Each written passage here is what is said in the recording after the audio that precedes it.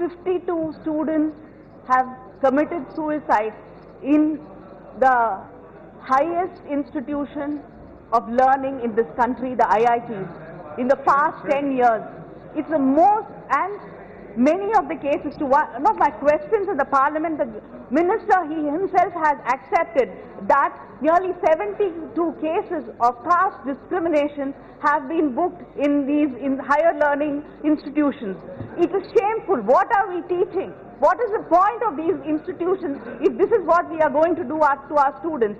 Fathima Latheef was sent to IIT with a lot of promise.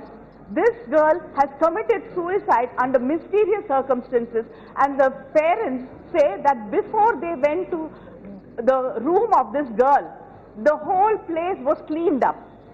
Even the rope with which they say that she hung herself has been removed. And the cell phone in which, as a screensaver, she has named a few professors, and not one single FIR has been filed and no arrests have been done so far. The girl has specifically named a particular professor, but there's been no arrest. So who are they trying to protect? Why has the professor not even been called for interrogation? And, sir, what is happening? The students are protesting there, sir. How many deaths, how much of discrimination can continue happening over there? And we can see that the IIT is saying that, as our colleague has already said, that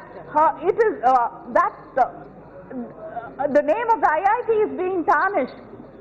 If students are going to kill themselves because of discrimination, and if this is going to continue, I think it is very fair that this institution cannot continue to function like this. Higher learning institutions cannot become a place of caste and religious discrimination. Thank you, sir. And there should be शून्यकाल में हमने